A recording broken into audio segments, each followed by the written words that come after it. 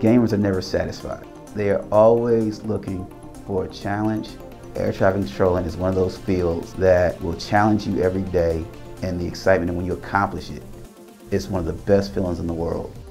Games with Call of Duty, you kind of got to be aware of your surroundings. We're looking at a radar screen, so we need to see out of the corner of our eye when another plane is coming, or just the minor little details.